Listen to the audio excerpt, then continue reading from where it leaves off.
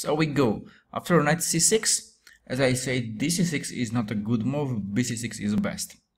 So why not dc6?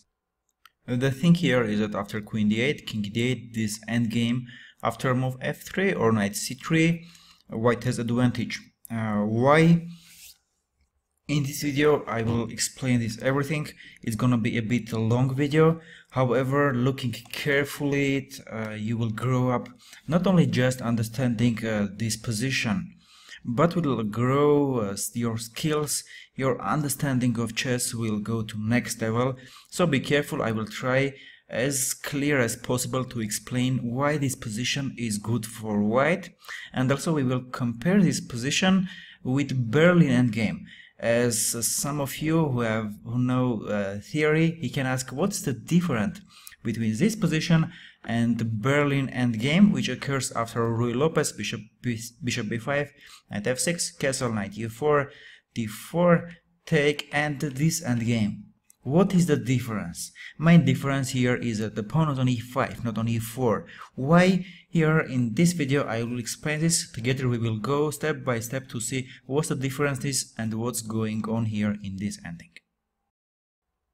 The first thing here why this ending is better for white is because if we change now all the pieces and let them pawn ending, king against king, king 7 pawns against king 7 pawns, the position is lost for black. Now we will go and see why. And because of the fact that the pawn ending is lost for black, every time they should make concessions, avoiding the pieces change. So before going to this position, first of all we should understand why the pawn ending is lost. Why also it's important to understand why the pawn ending is lost, because let's imagine there is a rook endgame. This is the position. I took all the pieces and I let the rooks. Here the thing that if of course there is a d open line, so the fight gonna be there. After rook d1, some moves. White wants to play rook d2, rook d8, rook d1, and black cannot fight for this line because after rook a d8, rook d8, rook d8, rook d1, they cannot take rook d1. Now we will see why, and so they should make concession going rook somewhere and giving up the d line. So first of all, let's understand why the pawn ending is lost for black. The thing here is the difference between pawn structure. While these 4 pawns can make a postpawn against these 3, black's 4 pawns cannot make a postpawn against these 3. If you know it, it's fine, and if no, I will explain it here. Let's assume we remove the kings, as on ChessBase I cannot remove the kings, the settings not let me. I will just take them to queenside and show everything in queenside, and then I will take the kings to queenside and show what is going on queenside. So at first let's see how these 4 pawns make a postpawn against these 3.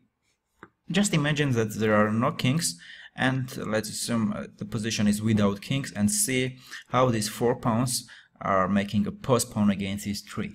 So we are going f4, next moves are g4, it's maybe even h4, and then e5, f5, and then e6. Also it's possible after e4 immediately go e5, f5 and make a postpawn, and if after e5 black plays g6, then g4 is coming, g4, f5.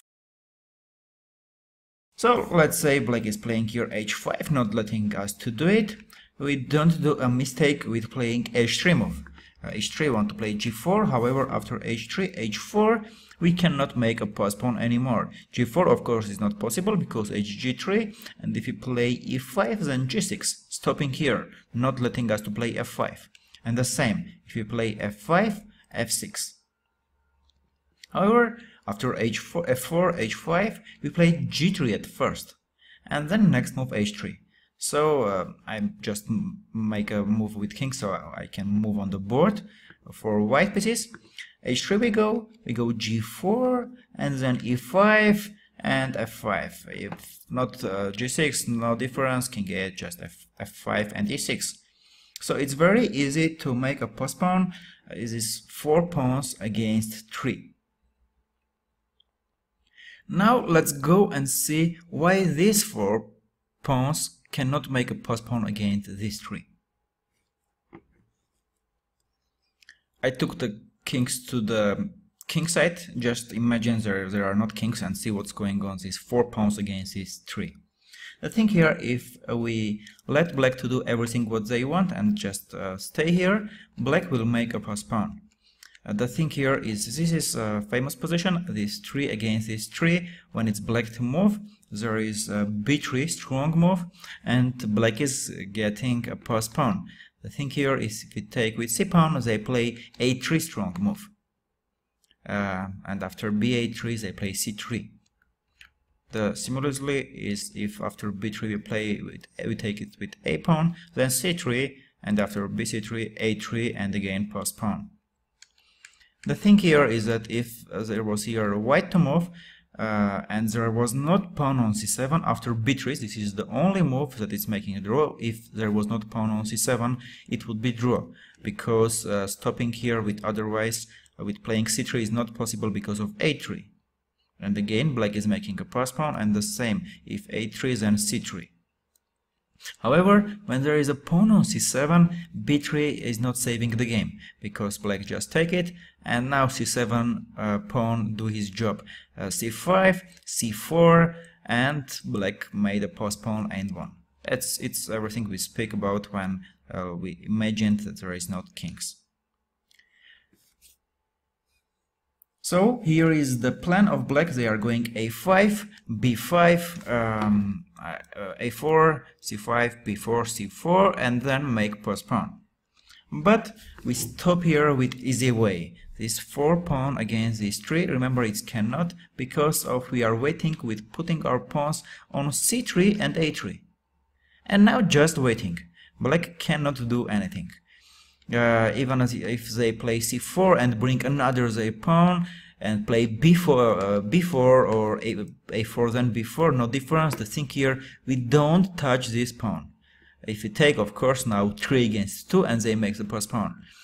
But we just stay here, we just play king h1, and black cannot do anything. If take, it's fine, and no way for black.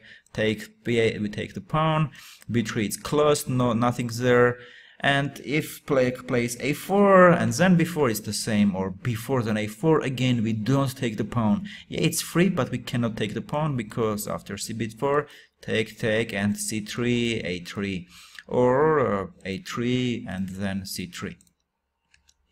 So with just taking the pawns c3 and a3, these 4 pawns cannot make a postpawn against these 3, because these 2 pawns are doubled pawns. This is the difference of all pawn ending. When these 4 pawns cannot make a postpawn against these 3, while our 4 pawns can make a postpawn against these 3, because we don't have a doubled pawn. After a5, when black is coming, there is also another ways for white to stop. It was just the easiest illustration with c3 and a3, or a3 with c3. We can also play here move a4. Just after b5, don't take on b5, because after ab5, cb5, now again 3 pawns gonna be against 2, and the thing here is black doesn't have the double pawn. So we just wait here by doing b3 move, and everything is fine. If take, fine, no way to make here a postpawn. And if black plays some b4, again no way for them, c4, just now we take the pawn. Otherwise, if we wait, c5 now is coming, c5, c4, and again they made a postpawn. So after c4 we can just take it, and again no way for black to make a postpawn here. After a4, if black tries to play c5 and c6, here again we just stay here. Now many moves are doing draw. We can play here moves like c4, giving another pawn here, and the things that if black take here, and again 3 double pawn and no way for them triple double pawn, and no way for black to get a passed pawn c3. We just simply take it, no way, and the same is after ba4, no difference. Just here we don't play b3 move, because after b3 c4 now black get a passed pawn, because now after cb3 it's gonna be 3 pawns against 2 and a passed pawn, and here they took another pawn. So here moves c3 was also doing draw, c4, king g1 before, but again we don't touch here king h1. So against these 4 pawns there are many ways for stopping this. Just the easiest one for illustration I showed is c3 and a3, while our 4 against these 3 makes a passed pawn. Now let's go back to our position with pawn ending, the starting position. So what's the plan of white? We make a passed pawn here in the queen side with these 4 pawns against these 3, and pushing with this passed pawn just alone cannot win. But one moment we are giving our passed pawn and our king is then going and grabbing our opponent pawns. So let's see this on illustration. So let's say black is waiting there, king e6, g5 don't give anything, just g3, and again f4 is coming. So king e6, f4, h5, I tried h3 now also fine, because h4 doesn't give anything to black, king f3, king g4, and we grab the pawn. So f4, h5, g3, this is also good, g3, g6, h3, we go to g4, king f6, g4, h4, hg4, g5 I played for black. If black played king e6, easier for white, just g5, black waits here, some moment f5, and we got our passed pawn here, take, and then this is again winning this position. So g5, we will get something similar, e5, king e6, just waiting there. Now we are doing some moves until the moves of black is finished and they move back to king e7. Some b5, king f4, no matter, we just wait him. And finally, sooner or less, they play king e7, king f5. Again, let's say they are trying to make some moves here. We are stopping here everything. And then going to g5, making a passed pawn finally. King d7, going e6, and going, as I said, king is going finally, giving this passed pawn, because king cannot come and protect here because of the g pawn. So king when goes there, king d6, and grabbing here everything. It was just an example of this position. The plan is easy for us. Again, just creating passed pawn here, giving the passed pawn to our opponent, and with king going and crushing these 4 pawns. So now let's go back and see what's the difference with Berlin endgame. It's the same structure. The main thing here is that the pawn is on e5, which is a weak. If I say to you in this middle game that e5 pawn is weak, it would be curious for you how this e5 pawn can be weak. But on just that rook ending illustration, it's very easy to see. Let's go there, I will show you it. Let's say the same rook endgame, but now instead of e4, the pawn is on e5. Now if we try to change the rooks, suddenly after rook d1, instead of winning as it was in the previous one when the pawn was in e4, now suddenly we are losing it. Because after rook d1, king d1, e5 pawn is losing, after king e6, f4, and king f5 and g5. Next move g5 is coming, and if we take the pawn, they take. Next move king f5, king e5, or even more simple way, rook d1, king d1, g5 at first with move king e6. Now g3 doesn't give anything. Black plays king f6, f4, and grab the f4 pawns and the e5 pawn, or g3 play g4, stopping here, and then next move is playing king e6. So here it was a nice example to understand the difference of why the e5 pawn is not good there. It's much better for us when it's on e4. And even in rook endings here, it could be possible for black to play, let's say, g5 now, and then next move to play king e6, and our e5 pawns is making troubles for us. Another difference between the position, this ending, when the pawn is on e4, and the Berlin endgame, which is very popular, is that also black pieces are placed very well. Their knight on f8 is very strong, bishop is coming to e6, and this e5 pawn all the time making us trouble. However, after Scotch, knight c6, dc6, queen d8, king d8, our pawn is on e4, and we never play e5 here. As you saw, the pawn should be here. It's very important for us in upcoming more deeply endings when we changed more pieces. So here we simply play f3 or knight c3, protecting it, but just not playing e5 move. So again, coming and speaking about this position, as you saw, the thing here is that with changing piece by piece, advantage of white is becoming bigger, because the pawn ending is lost for black. Here is that everything. Well, now you can understand why I spent so much time explaining the pawn opening, why it is lost, why these 4 pawns against these 3 makes a pass pawn, while our opponent's pawns 4 against these 3 doesn't make pass pawn.